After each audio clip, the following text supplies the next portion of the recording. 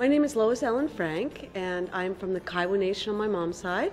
I am a Native American chef, and I have a PhD in culinary anthropology, where I've specialized in researching indigenous foods of the Americas, and specifically what ingredients make up and the time periods for Native American cuisine.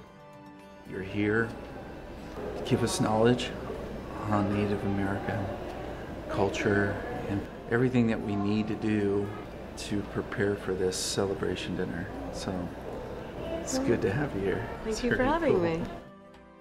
Pleasure having you here with us to work on this year's Taste of Tulalip.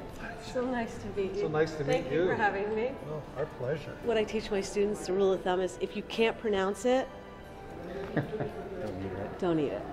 I think having a hand in this year's Taste of Tulalip is not only an honor, it's an opportunity really create a new Native American cuisine where we're having chefs from this region collaborate with me. It's something that has never been done, and it's an opportunity for us to make a voice and a stand in Native American cuisine and make something that you can't get anywhere else, and that's going to be unique to this year's event. I'm really excited and honored to be a part of it.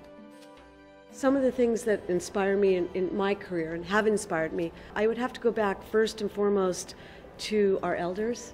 They're the keepers of the knowledge. What they have to share, what they've been through, has enabled all of us to be able to carry on, to learn, to take those traditions, to bring them into a contemporary context. And so I always try and honor the elders and the elder knowledge. We might not speak the same language, we might be from completely different cultures, but we could sit at the same table and enjoy the same meal.